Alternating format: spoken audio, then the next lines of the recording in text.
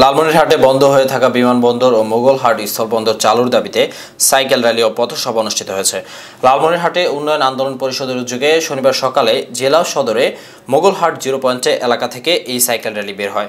এ সময় র্যালিটি যাত্রাপথে স্থানীয় দুরাকুঠি বাজার, বালাপুকুর বাজার পথসভা করে পরে র্যালিটি জেলার মিশন মোড়ে এক সভার মাধ্যমে শেষ হয়। উন্নয়ন আন্দোলন পরিষদের সভাপতি সুপেন দত্তের সভাপতিত্বে অনুষ্ঠিত এই পথসভায় বক্তব্য রাখেন জেলা চেম্বার অব কমার্সের সাবেক সভাপতি শেখ আব্দুল হামিদ, কামরুল ইসলাম বকুল, মোগলহাট ইউনিয়ন পরিষদ চেয়ারম্যান হাবিবুর রহমান সহ অন্যান্যরা। এদিকে একই দাবিতে ভারতের অভ্যন্তরে দিনহাটা ব্যবসায়ী কল্যাণ সমিতির উদ্যোগে পথসভা অনুষ্ঠিত হয়। এ সময় বক্তারা অবিলম্বে বিমানবন্দর ও মোগলহাট স্থল বন্দর চালুর দাবিতে বক্তব্য রাখেন।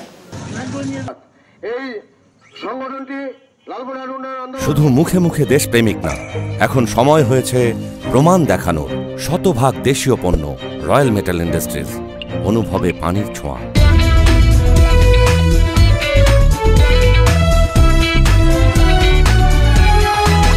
পল্লী টিভি, দেশ ও জনতার কথা বলে।